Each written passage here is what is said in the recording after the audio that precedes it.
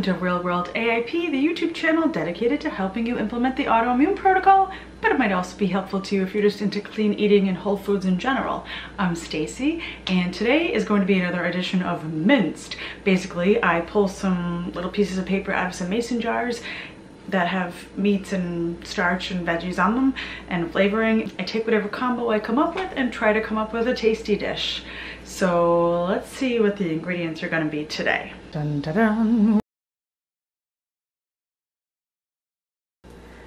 White fish, squash, herbes de Provence, comfort food.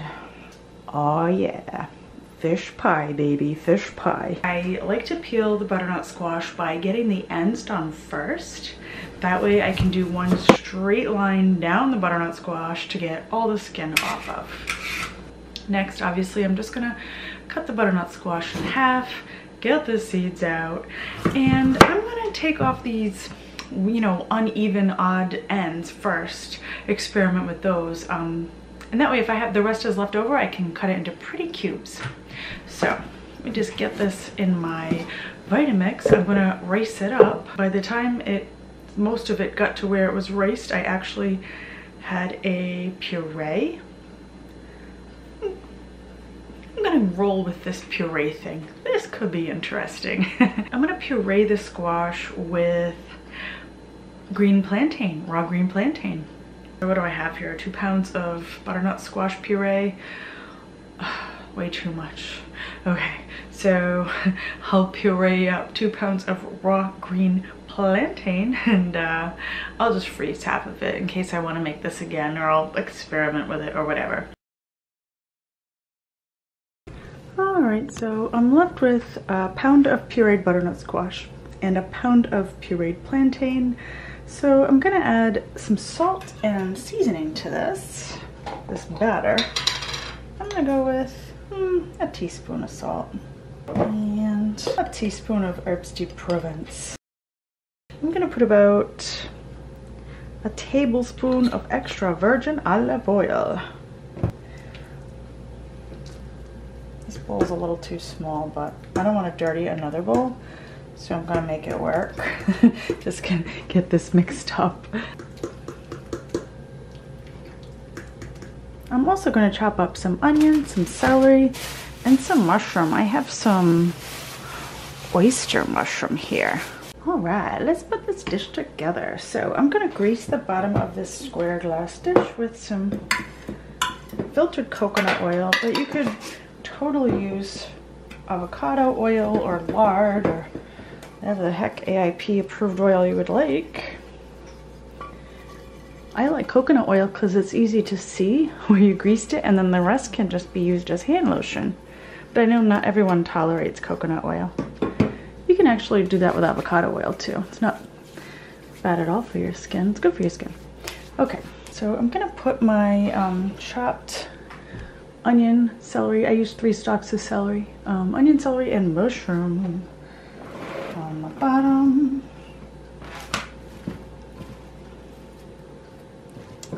Then I'm going to layer some white fish over the top. So I have some haddock I'm going to use. Get this gorgeous fish. All right. I'm just going to put it so that it covers the veggies equally. It's probably about 1.5 pounds. You could do 1 pound, but I want a little extra fish in there. That's what I had. Beautiful. And then on top of our fish, I'm going to pour a little more herbs. Herbes de Provence mix. Whoa. And then I'm going to salt it up. And I'm going to put some fresh squeezed lemon juice on there. I'll use 2 wedges. Oh, I hate getting lemon seeds in my mouth. It's the worst. I have a little minced garlic I had in the fridge, left over from when I made something else. That's gonna be great on there. That's about 1 clove. 2 cloves. right, and then the batter. Pound of squash, a pound of raw green plantain. And I'm basically, I want to smoosh this down into the cracks and crevices. I want to get it down to the bottom. I want it in the veggies. So I want to smoosh it between the fish and have it just seeping around everything.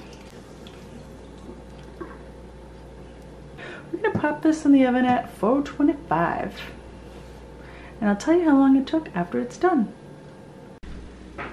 It's been 1 hour and okay, that dish wasn't big enough.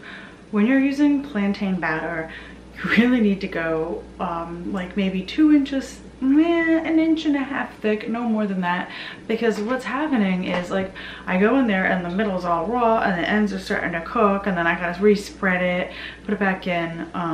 I should have used a larger dish, number 1.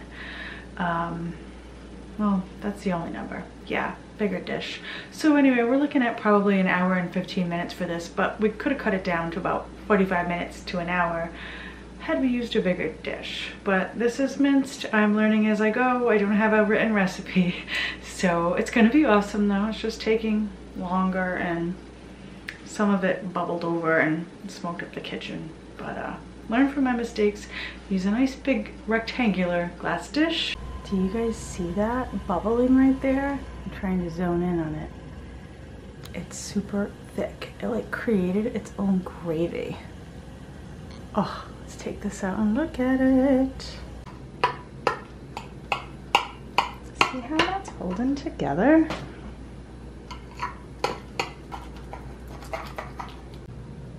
Oh, crusty golden outside, flaky fish on the inside.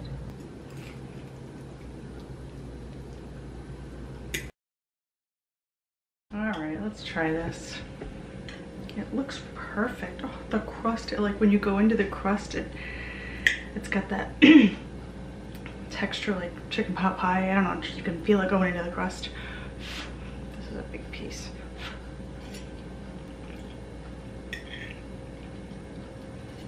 Oh man.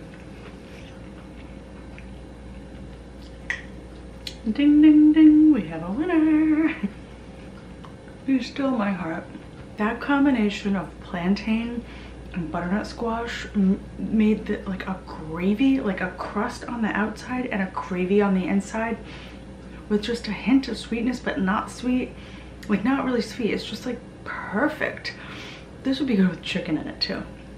Not that I can eat chicken, but I ate chicken before it started giving me migraines, and this would be good with chicken in it, like a chicken pot pie. But that crust, that equal parts of the butternut squash pureed with the green plantain, oh my gosh, make this.